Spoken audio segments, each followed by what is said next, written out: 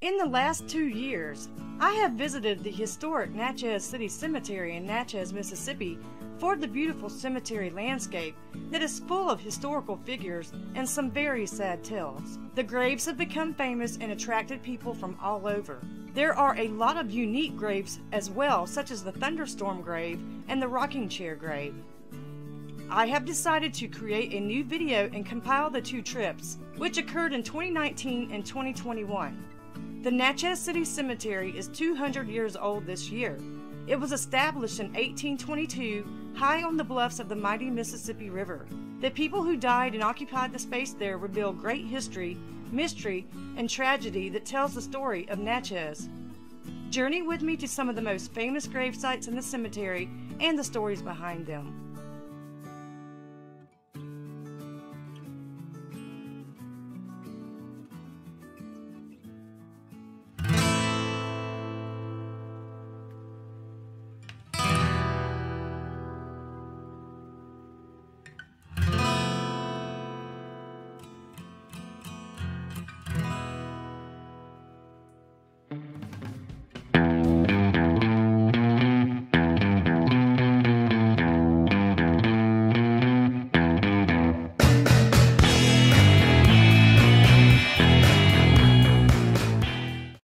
Hey everyone, welcome back to my channel.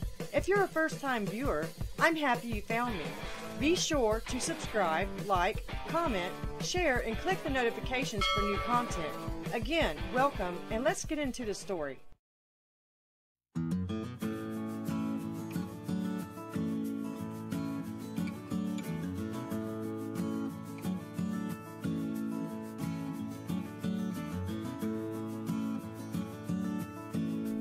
William Johnson was born a slave, but freed as a young boy. He was known as the Barber of Natchez. He became very prosperous, owned 3 shops, and acquired substantial holdings, rental property, timberland, farm acreage, and slaves. He was highly respected for his fair dealings and good business judgment. His very detailed and comprehensive diary contributed considerably to the account of everyday life and times of those years in Natchez and earned him the title of American Diarist. He was murdered, and his accused murderer was never convicted.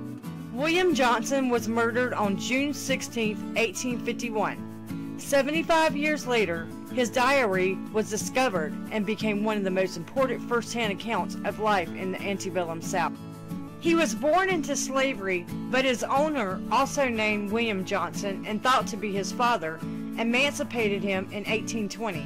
His mother, Amy, had been freed in 1814 and his sister, Adelia, in 1818. Johnson trained with his brother-in-law, James Miller, as a barber and began working in Port Gibson, Mississippi. He returned to Natchez, becoming a successful entrepreneur with a barbershop, bathhouse, bookstore, and land holdings. Though a former slave, he went on to own 16 slaves himself. He began a diary in 1835, which he continued through the remainder of his life. Also, in 1835, he married Ann Battle, a free woman of color with a similar background to his, and they had 11 children. Johnson loaned money to many people, including the governor of Mississippi, who had signed his emancipation papers. Johnson, who was murdered in 1851 over a boundary dispute by a mixed-race neighbor named Baylor Wynn in front of his son, a free black apprentice and a slave. Wynn was held in prison for 2 years and brought to trial twice. Johnson was such a well-respected businessman that the outrage over his murder caused the trial to be held in a neighboring town. In that town, no one knew Wynn, so they didn't know that he was half black. Since Mississippi law forbade blacks from testifying against whites in criminal cases, Wynn's defense was that he was half white and half Native American, making him white by law. The defense worked. None of the black witnesses could testify, and Wynn escaped conviction.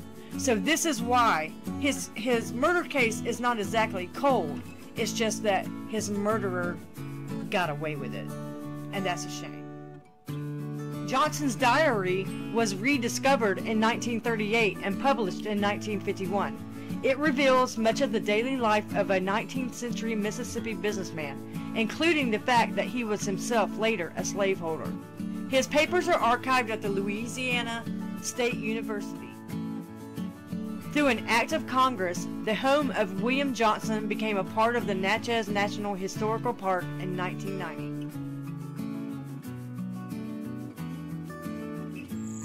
We are in search next, if we can find it. We're having trouble finding another grave.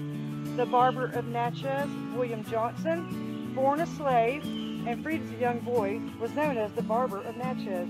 He became very prosperous, owned 3 shops, and acquired substantial holdings, renting property, timberland, farm, acreage, and slaves. He was murdered, and his accused murderer was never convicted. I do not know who his accused murderer was because it does not state that here, but I'll try to dig up some more information. But in the meantime, we are trying to find his grave, and his name is William Johnson, who was known as the barber of Natchez.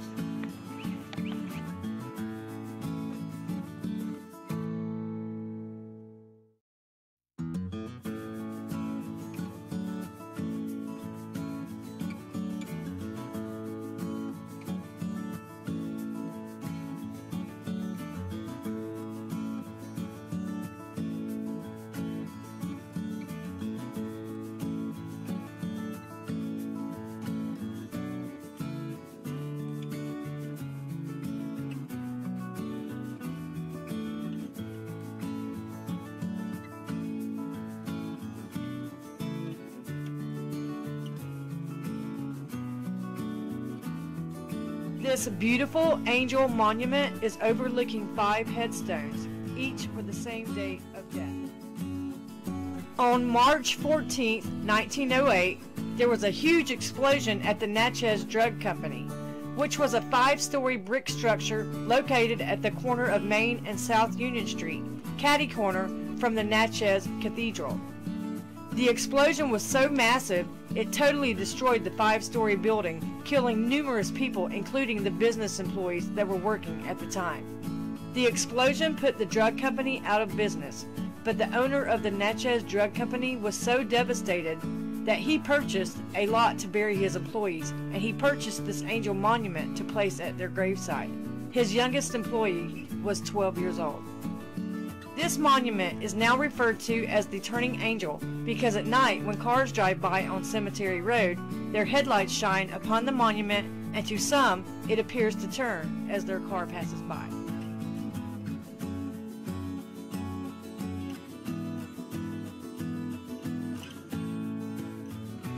Okay, so we are at the site of the famous Turning Angel, which what really makes the site unique or famous. We all know that statue's not really turning, but let's honor these little girls who died. These are the girls that died in the explosion at a pharmaceutical company here in Natchez, Mississippi. The youngest one is right here in the middle. She was 12. So their ages range from 12 to 22. There's 1, 2, 3, 4, 5 of them. And I'll try to say their names. This is it just shows the last name. Booth, age 17 years, died March 14, 1908. Now they're all going to have the same death date because they all passed away together in an explosion. And that actually is behind the Turning Angel. I'll walk around there in a second, but her last name was White. She was 19 years old. Worthy, 12 years old. Netterville, age 17, and Murray, age 22. On the back side of the Turning Angel, where the girls died in the explosion, erected by the Natchez Drug Company to the memory of the unfortunate employees who lost their lives in the great disaster that destroyed its building on March 14, 1908. Carrie O. Murray, here's their names. I've already read their last names, but it's Carrie O. Murray, Inez Netterfield, Luella D. Booth, Mary E. Worthy, Ada White. And then it says, "Thy will be done" at the end. So this is the famous plot of the Turning Angel.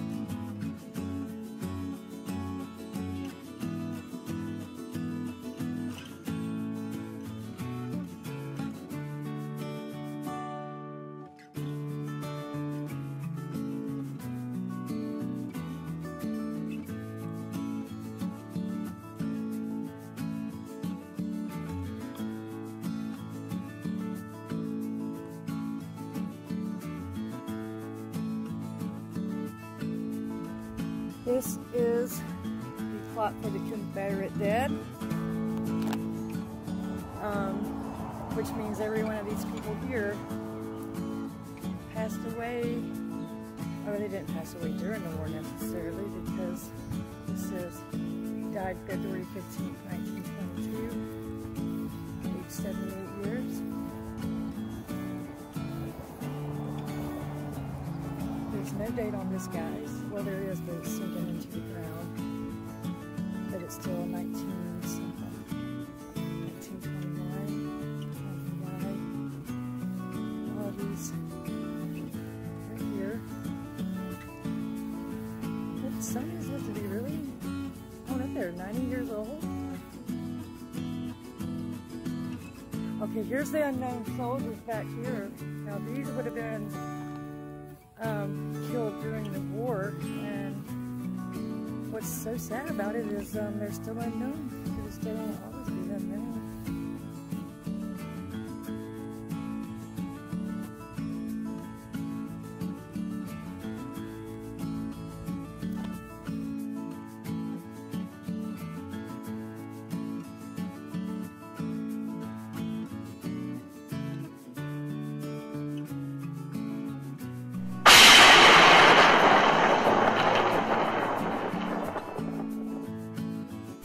Florence Irene Ford was born September 3rd, 1861, and died October 30th, 1871. She died of yellow fever when she was only 10 years old. During her short life, she was extremely frightened of storms, and whenever one occurred, she would rush to her mother to find comfort. Upon her death, her mother was so struck with grief that she had Florence's casket constructed with a glass window at the child's head. The grave was dug to provide an area the same depth of the coffin. It is actually 6 feet down. But this area had steps that would allow the mother to descend to her daughter's level so she could comfort Florence during storms. To shelter the mother during storms, hinged metal trapdoors were installed over the area the mother would occupy while at her child's grave. If you visit Florence's grave today, which is in the Natchez City Cemetery, there is no longer a window. In the mid-1950s, a concrete wall was erected at the bottom of the stairway covering the glass window of Florence's coffin to prevent vandalism.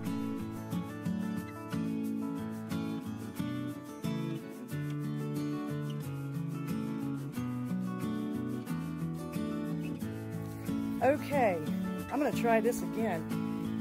Like I said, we have made it to the Natchez City Cemetery, and I stepped in an ant bed. It threw me off. I was doing so well while waiting for Scotty to get back. But this is little Florence Irene Ford's grave. She died when she was only 10 from yellow fever, and her mother was very distraught, as most parents would be, of course, from losing a child.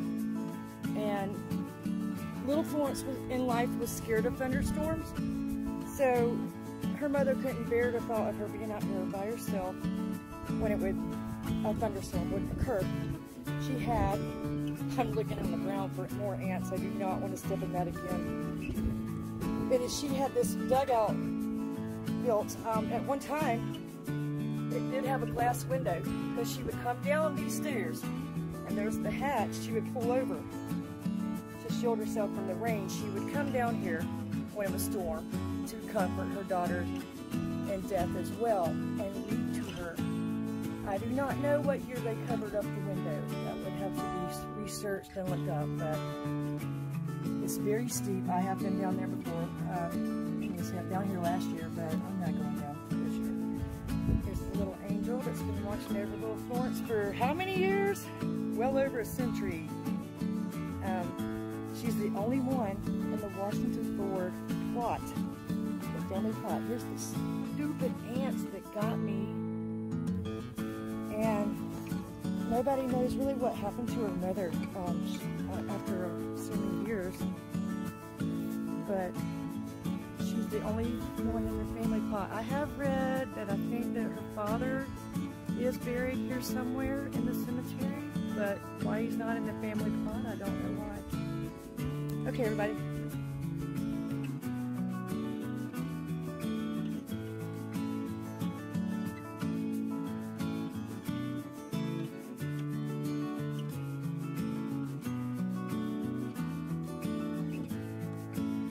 This is the grave of Emma Jean Wenzel Venn. She was born in 1884 and died in 1918. She served as a Red Cross worker in France during World War I and was killed in the line of duty in 1918. She was the daughter of Theodore V. Wenzel, a Confederate veteran, who conducted a general store named Rumble and Wenzel at Natchez under the hill. Venn actually went to France as a volunteer with the American Cross, where she died of the flu. She is buried in the Natchez City Cemetery. So we are heading out of the cemetery, and I just happened to stop right here and look to my left. This lady is not on our map, but I read about her being buried in this cemetery. She was the Red Cross worker, Emma Jean Wenzel Venn, I believe that says. Notice the red crosses on her grave here, right here. She died during the First World War, or the Great War, because saying that almost tongue-ties me, but in 1918, the First World War lasted from 1914 to 1918, and she died serving her country as a Red Cross worker and brought back to Natchez and buried, so there it is.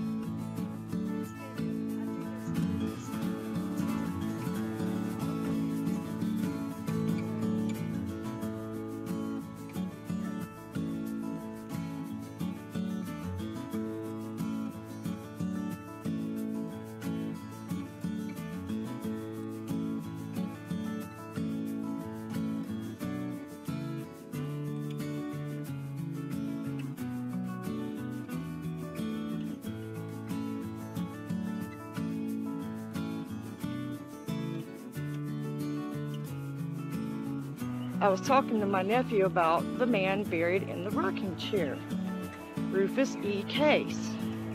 And I looked over to the right, and I was like, well, there it is. So I'm gonna take you up. You see?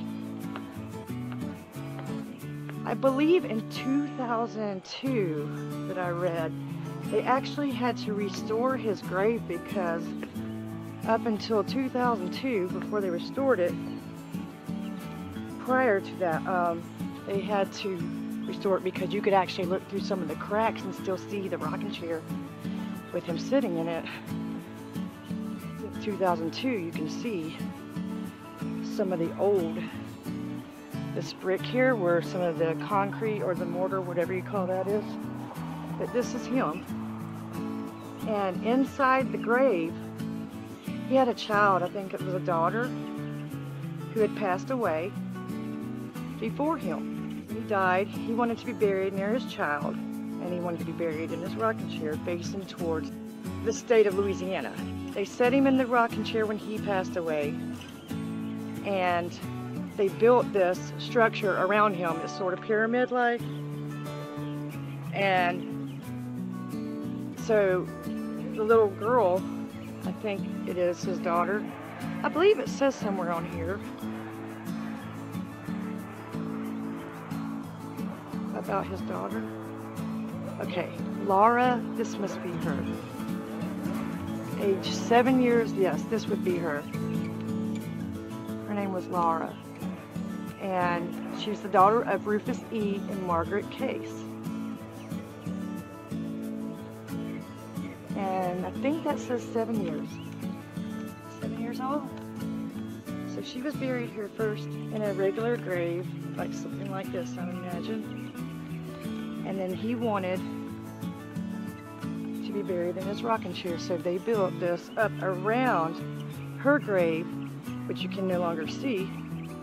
And he's inside there sitting in his rocking chair facing towards his home of Louisiana. Mr. Rufus E. Case. He's inside. Again, can you imagine though, just sitting in the rocking chair? And up until 2002, people were able to look through a crack and still be able to see him. And so, and it looks like if, that's why it was important to donate to this cemetery, because they, rely on the donations to fix things like this. By far, I have not been to a cemetery yet that I don't like as much as this one. Did that make sense? Did I say that right? My nephew. Hey, Scotty. What do you think about this cemetery? It really is, right?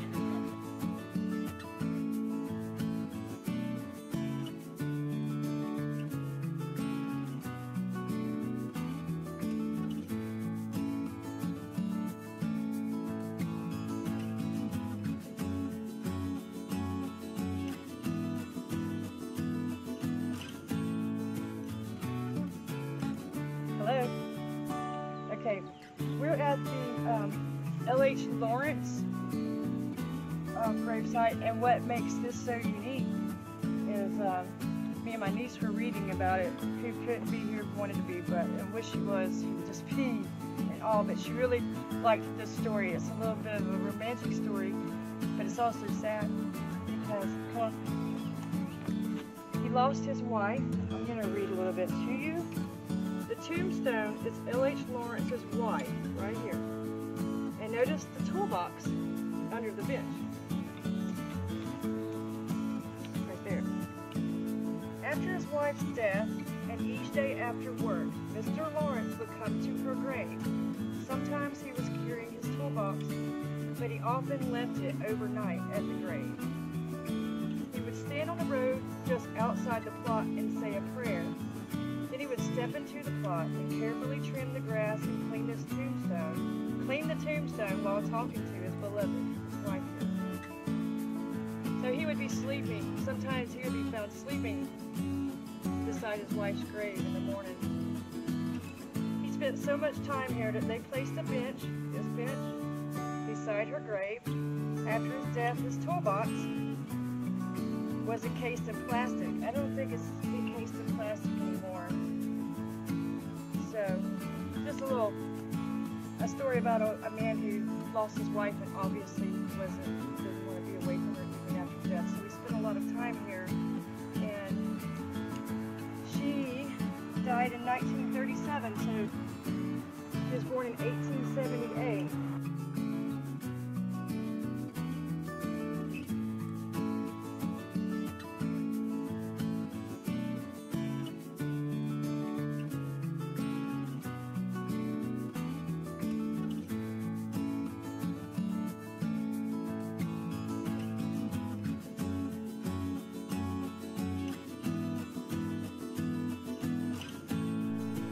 This is the story of the African prince stolen from his kingdom, sold into slavery, and shipped to Natchez, Mississippi, at the height of the slave trade. Abdul Rahman was the son of King Sori. He was of West African royalty before he was enslaved on a Mississippi plantation in Natchez, Mississippi. After a shackled journey across the Atlantic, he was desperate to make the man about to purchase him, Thomas Foster, understand his terrible mistake. He wasn't supposed to be enslaved.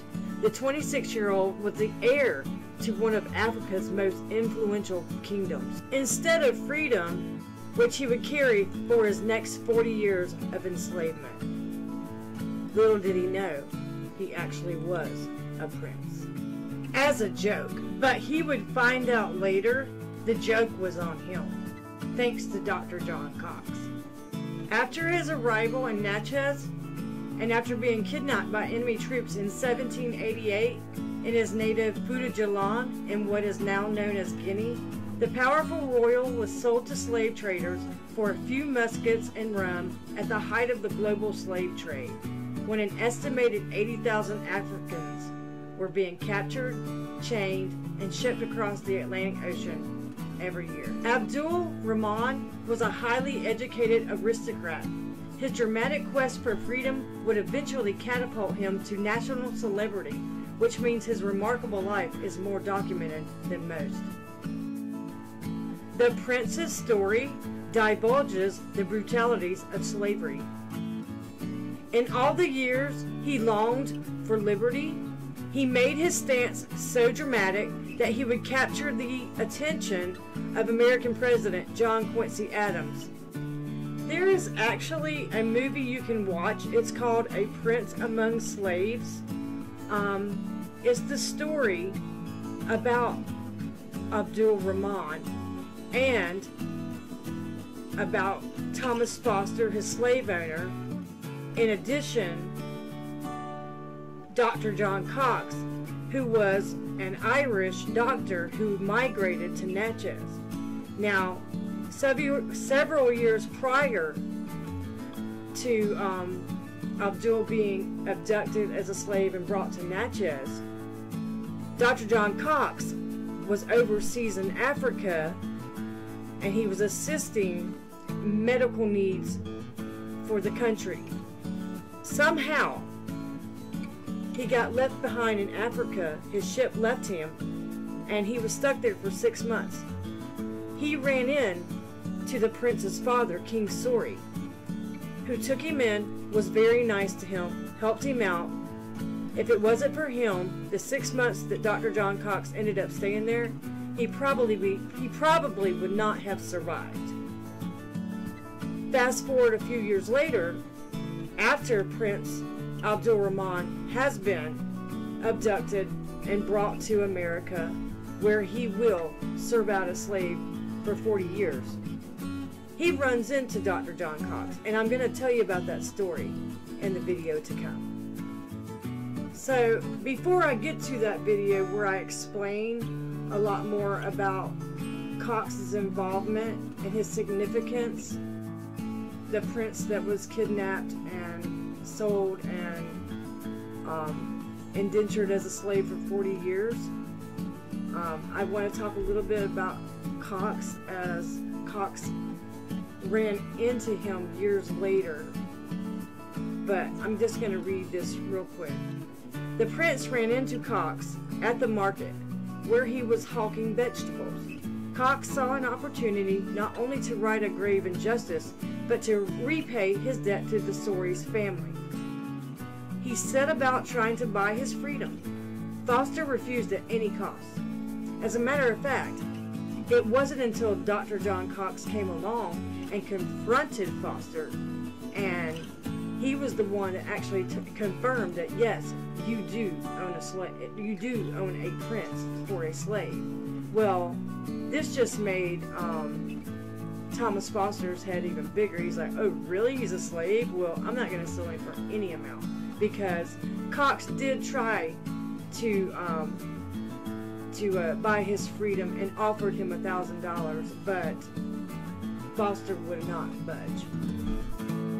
Now, backing back up, you have to remember Dr. John Cox.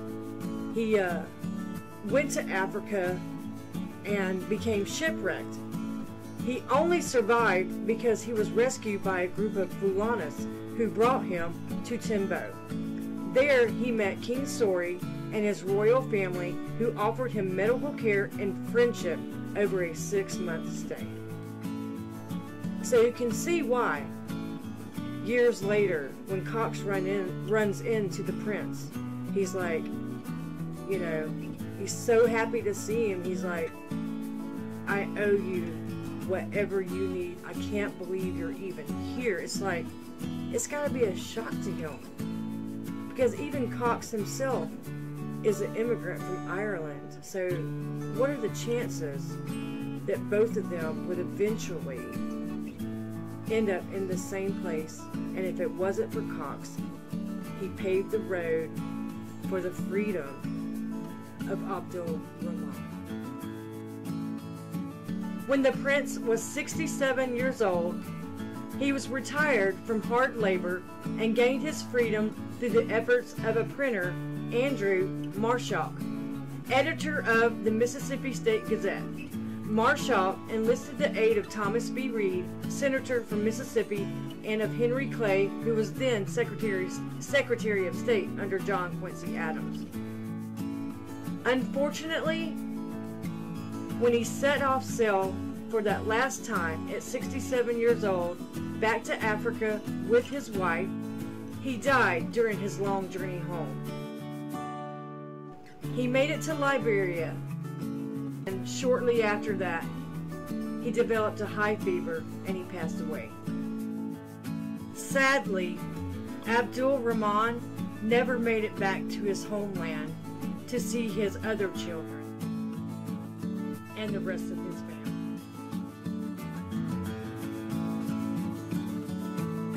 Okay, we are on a search for one elusive grave we just cannot find, and it's killing me. I have got to find it. It's the grave of Dr. John Cox, who assisted the prince among slaves, Prince Abdul Rahman. I think I said that right. He was the one that ended up in Africa way before they, I want to say, kidnapped the prince and brought him to Mississippi, right here in Natchez, where he was made a slave for 40 years. Well, prior to that, before that happened, Dr. John Cox actually was on a trip to Africa. I can't remember why. I have to look that up. But the main point is he tried to help Abdul. Abdul had helped him out when he got left behind because the ship left without him. And there is a documentary, and I know it's on Amazon Prime, called A Prince Among Slaves, and you can, the title, 40 Years a Slave, is about Prince Abdul Rahman. He helped Dr. John Cox in Africa. For 6 months he was stuck there. And without Abdul's help, he probably would not have survived. Well, fast forward, when he was taken as a prisoner and then shipped to America during the height of the slave trade, he ran into Mr. Cox, Dr. Cox. He ran into him at a market where he was allowed to sell some vegetables. His slave owner allowed him to do that every Sunday. And when Dr. Cox ran into him, he was just like, oh my God, it's you.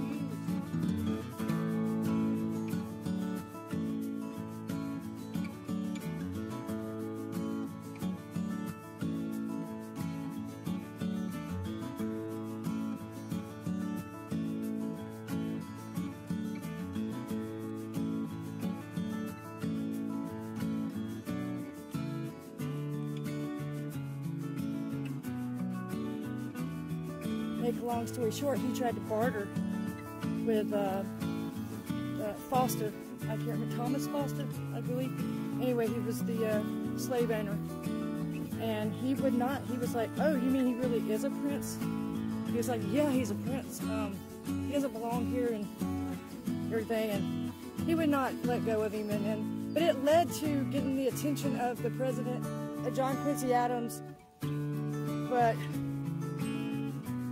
he wouldn't guarantee the freedom of Ramon's children, who he married over here in Natchez. He married again. He had to. He had no choice. Life had to go on, right? And he had 9 children here in Natchez, but they wouldn't release. They wouldn't release the children, and I guess they became free after the abolition. Slavery was abolished, but we are in search of his grave, and Dr. John Cox is the one that really tried to help him, and he did. He actually did eventually. I mean, it led to his freedom. Unfortunately, Prince Abdul Rahman died when he and his wife made the trip back to Monrovia in Africa, which is named after the President James Monroe. Liberia is known for, I mean, they speak English there. It's like the second, they call it the second America. I don't know, but that's where most of your slave trade took place. To bring slaves to America was in Liberia, Monrovia. So I'll let you know if we find it. Find Dr. John Cox. He's out here somewhere.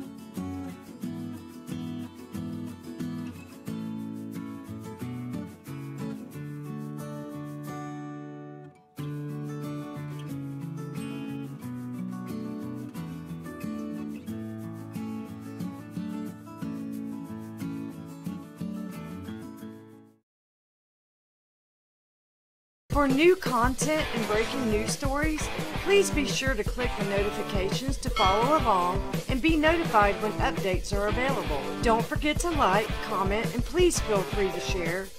You can also join my Facebook group for True Crime and History Time and follow me on TikTok and Instagram. My usernames for those platforms are @JeriScarborough Official. And as always, thank you for watching, subscribing, and supporting my channel.